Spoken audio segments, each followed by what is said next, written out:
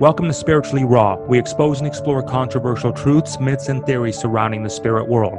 Guests include QAnon experts, investigators, debunkers, and skeptics of the supernatural, unexplained, and flat-out unimaginable. Content discussed on this show is not necessarily the opinion of the cast of Spiritually Raw, and topics quite often are for mature audiences only.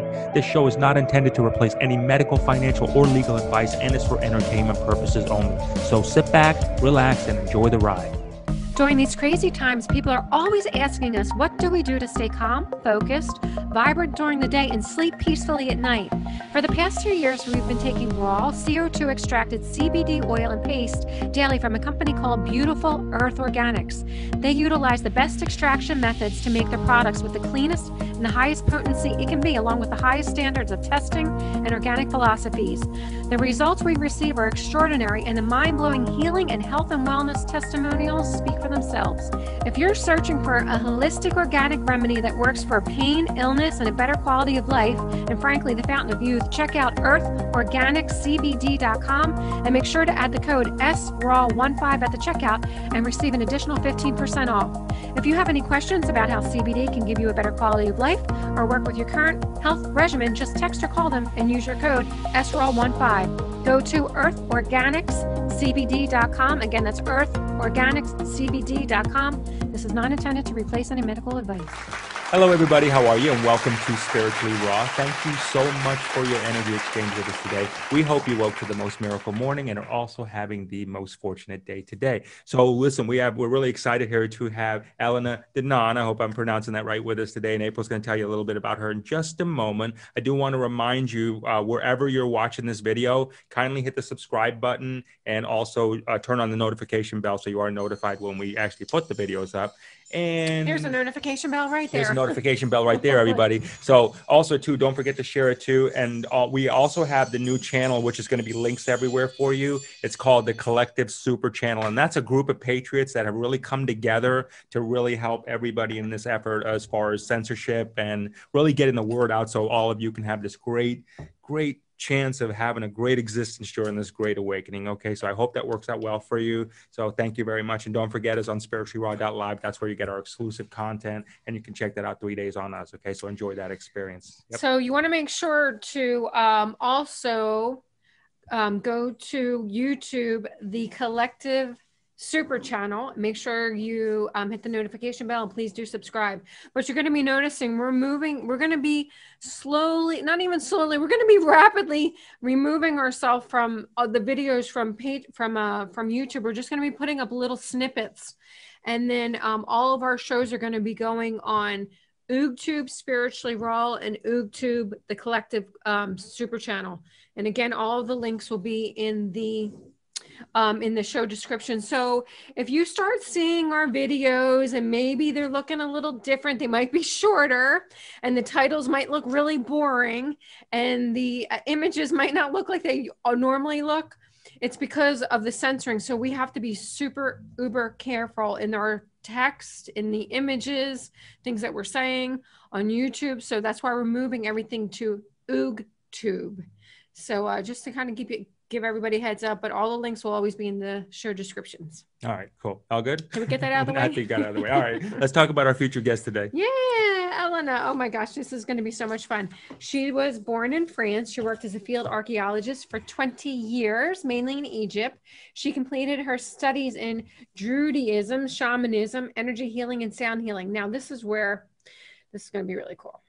She was abducted as a child by gray aliens. She's going to tell us all about her story, by gray aliens, and rescued in the process by the Nordics, with whom ELENA kept contact all of her life, actually until this day. They taught her a great amount of knowledge, which she uses every day to help humanity step into its sovereignty and rights to its legitimate future. Gotta love that. She wrote the book of her experience. It's also an Amazon bestseller, A Gift from the Stars. You want to hold it up real quick because I know you have it right next to you. A Gift from the Stars. I love it. Alien Races. Oh, that's cool. And you can get all of her information. We're going to have her website. You can get her books at Amazon and Barnes and Nobles. We'll have everything in the show description, and also check out her website at ELENA, DANAAN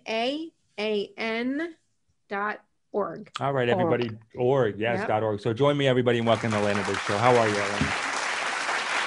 I'm very fine, thank you. I'm very excited to be invited on your show, and Thank you very much. I think you will have a lot of fun. I'm sure we will. So Absolutely. let's get everybody to get to know you, if we may, and just kind of dive right in. So your abduction that you talked about. So how old and how did it happen? Well, I have had two abductions that I remember as a child. One was at the age of a toddler, and this abduction was performed by benevolent aliens who look after me. And the second abduction was at the age of 9, and this wasn't benevolent at all. It was the Greys, the small Greys, and it was part of their hybridization agenda, and bad things have been done to me. And that's when I was rescued. That's when you were Can rescued. we go to the Yes. Can we go back to the first one? The benevolent one. The benevolent, yeah. And just if you're like me, benevolent is a good one, right? Yeah, benevolent is the one. Benevolent is a good one. Okay, yeah. I really can't even imagine being abducted by anything at that age ever. I mean, it has to be beyond the realm of frightening. How did it happen? When did you remember it? And did you tell anyone? Yes. So I've had all my life this memory as I was a toddler. To be in my child bed, my cot with bars, and my grandmother, who I know later on was as well abducted by benevolent aliens, the same ones. Anyway, my grandmother was reading to me a bedtime story, and behind her I saw coming out of the wall a small gray alien. And I totally freaked out, of course, because they look very scary. But these ones were, I didn't know at the time, benevolent. And but I was frightened. And, the memory remembers the emotions more powerfully than the images. So to my memory, this gray alien was like horribly scary. And my next memory was me lifting above, physically lifting above my bed, and there was a shower of blue light coming from the ceiling, and I was lifting in it, and I was paralyzed. Third memory, I was back in my bed, paralyzed and numb, and I could start to feel my body again, and I saw the daylight. It was the morning. The night had passed, and I started crying and shouting. And I remember I wasn't able to speak yet, to form words, so I couldn't explain that. So recently, last year, because I underwent through the unexpected process of awakening and activation, and I thought the moment was right to have all my memory back, and I did quantum hypnosis. I found a quantum hypnotherapist, which is specialized in alien abductees, and she is absolutely wonderful, and she helped me get all my memory back for everything. Wow. So regarding to this toddler abduction, when I went back there through quantum hypnosis, which is amazing, I was lifted on board a ship, and these small gray sorry, so did you remember this through hypnosis? Were you under hypnosis? Yes. You were. Yes. Okay. So that's now the total story under hypnosis. So I was lifted up in this beam, and when you are in this beam of light, it's like if you shift density, or you pass through materials. You pass through the building, through the walls. It's very weird. And then I was in this ship, and there were these three small gray aliens, but in fact they were like nurses, and they were so sweet and so gentle and so careful with me, so caring, and they were kind of cute now. And that's when I realized that sometimes we have scary glimpses of memories, but it's not always bad abductions. They are both, you know. Mm-hmm. That's what I learned. So I was on this ship, and they took me. In fact, they floated me to a table, and it was like a bed. It wasn't the cold medical tables the other ones use. It was like kind of soft plastic. And then um, uh, one of them, and I was a bit numbed, but I think this was due to the beam of light who made this to my body to be a bit numb. Mm-hmm. One of them, they were so caring.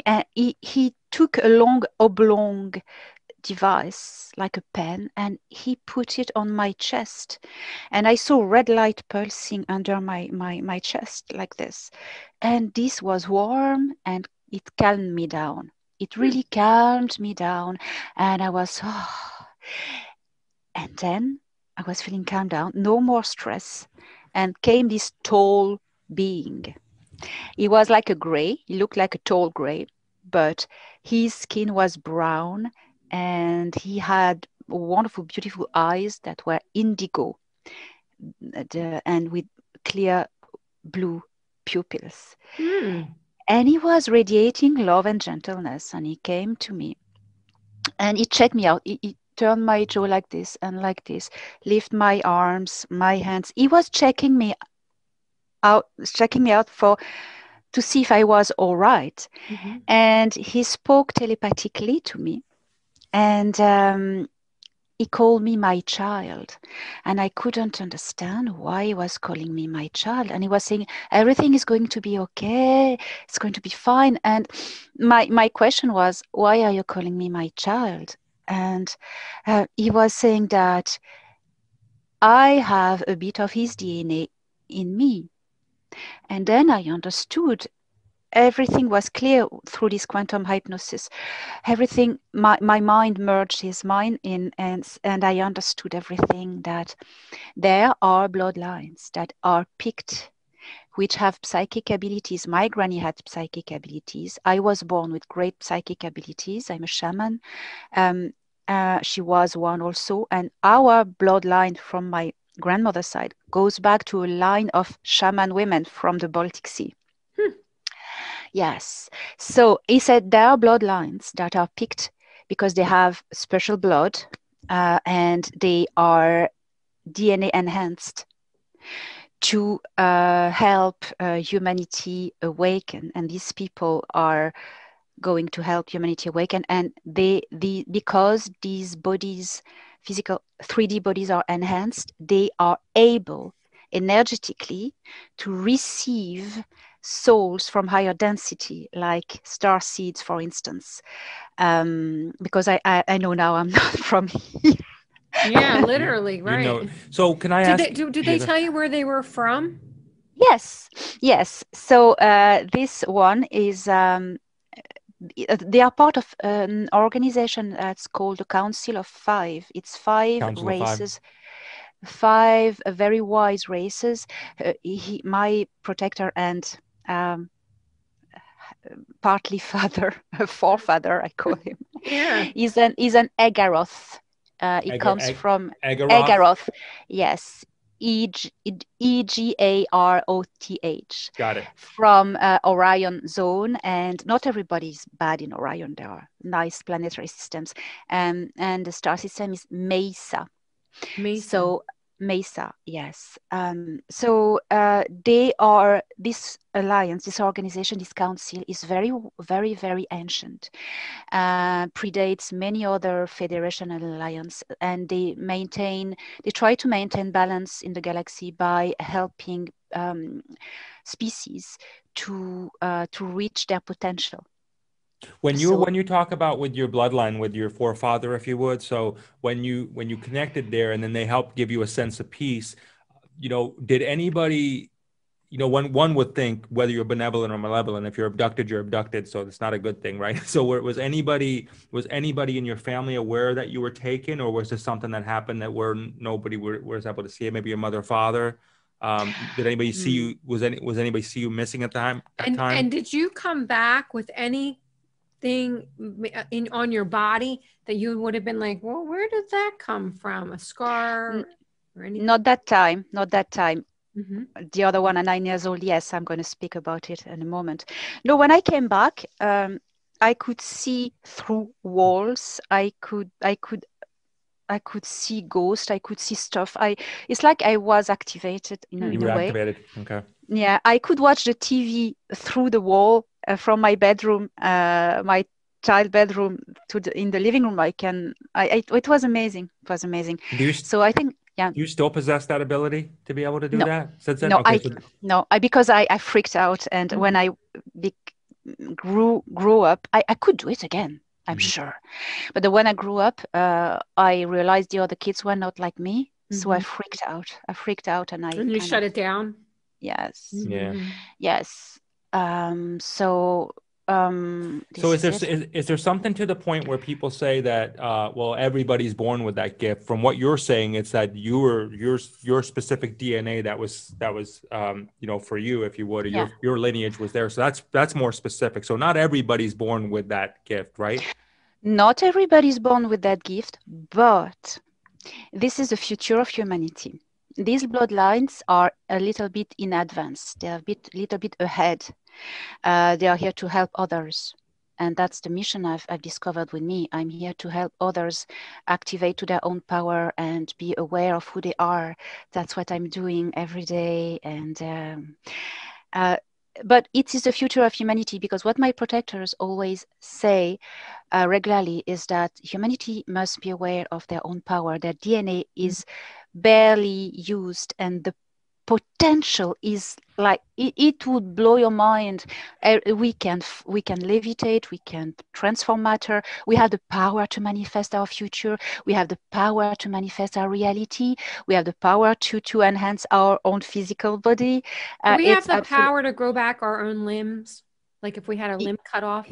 Yes, I don't know how to do that, but we yes. So what do you think has always been the for most human beings living on this planet, what do you think has always been the struggle to not be able to accomplish those kind of things that you just mentioned, the ability to levitate, to be able to maybe just manifest all this just at a whim? What do you think? Is there something? What's the roadblock? Yeah, what is the roadblock specifically, do you think, that we run into, or as close as we can get? If in the ideal conditions, we would get there. Maybe we would be there earlier than now, because it's a normal development of a species, normal activation that goes, not anything activates from the start, but there's a potential, and slowly with evolution, the thing gets unlocked. That's the normal. But now we are not living in an ideal world, because there are forces that have invaded our planet and that are tying us down to low frequency, and who don't want us to activate, because they want to maintain us as slaves. And and the slaves that they want to maintain us for, those ones are the ones that feed on humanity, literally. Is that right? Yes. Yes. Okay, so we are on top of being a food source. Are we also their worker bees? Oh, everything. There are many. Now, when we talk about the bad abductions, what I've learned is that there are different purposes. The two main purposes. No, I'd say the three: food, slaves, and genetic manipulation. Material.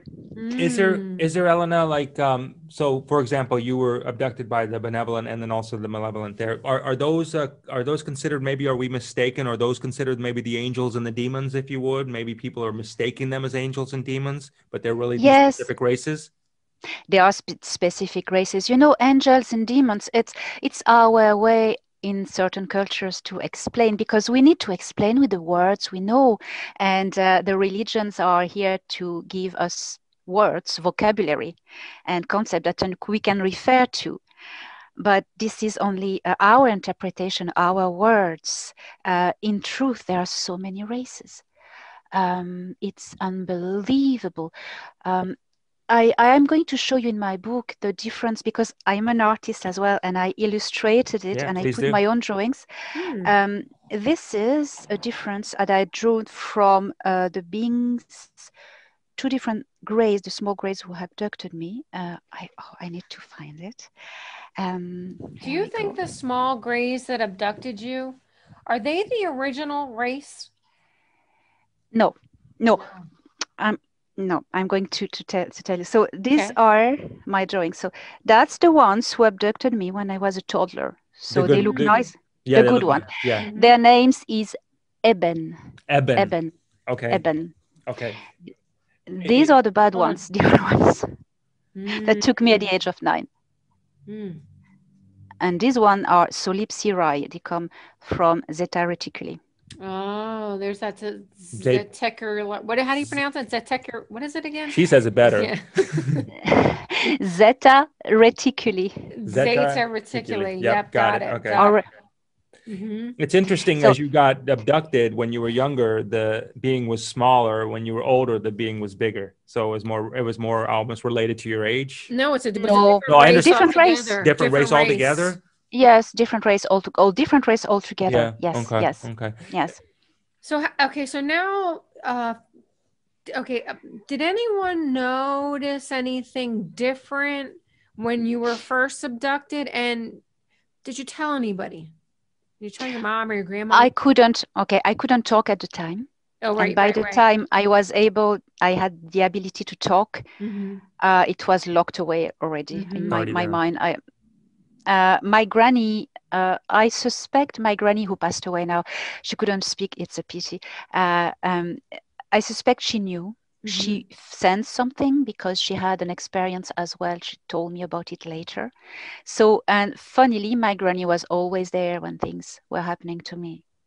And when this toddler story, when I woke up in the morning and I was screaming in my bed, I heard her climbing the stairs and rushing into the bedroom, seeing what was happening. And she was there as well the night before reading me a story. So, and later on when I was seeing UFOs, she was always with me. And that was very interesting. Is Earth that we live in right now, people refer to it as a prison planet or a science project of sorts. Is it that? Yeah, kind of, yes. But not created as such, but invaded. Invaded. Okay. So when we were born as a human race, or when we would come in as a human race, then are we the lower version of existence? If we're in a prison planet of sorts, so I'm trying to understand, like, are we a science project of some other race? So it's a bit more complex to my understanding, is that we were first a science, not really a science project. There's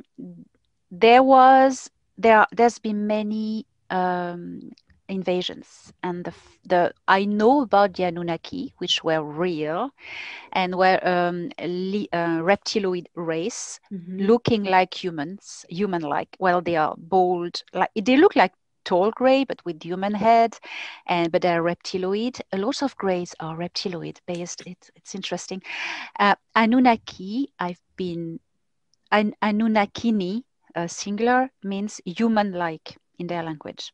That's what I've been told. Okay. Anyway, they came and they came to mine the resources of our planets, notably gold, and they understand very quickly that the kind of primates that were there could help them mining as a workforce, and they enhanced them by genetically.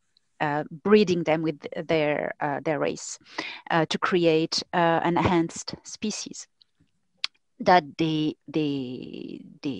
use as a workforce, slaves. But then came other races, and they say, "Oh, wait a minute! You have no right to do that to this poor species, no." And so they start to fight. The Anunnaki left, and the other races then went, it's interesting, by the way. Let's play around with these people as well, because that's interesting. And they as well did other experiments. But at a point where they stopped, because at the time there were alliance and federation coming together and saying, no, you don't, nobody has the right to do that, and now we're going to create laws of non-intervention and blah blah blah, and then it stopped. So we are on Earth a mix of many things, many things. Many other species too. Yeah. Many other species. Yeah. Is there certain areas around the world that you find that more other types of races are? You know, for example, like we're here in America. You know, are there certain? Yeah. You mean like Russia or China? Yeah, somewhere where we would find different races. Yes. I do not know now. I haven't been told which races are genetically linked with which people. Country, yeah. But country. But I know as an information that I get that yes, why we are so different. Take a Japanese person and I don't know, a Congolese person. They're so different. And there are reasons for that there are genetic mixes that have been done. Different types of blood as well. People were referring to this period we're going through as a great awakening, right? So they're referring to this period as a great awakening. Do we have a window of opportunity, or are we now moving now? Is it all automatically moving, or is it a window of opportunity we have to make it right, and we have to have it done within this window of opportunity? And those who awaken or can grab it will evolve. Those who won't will either revert back or whatever that may be for them.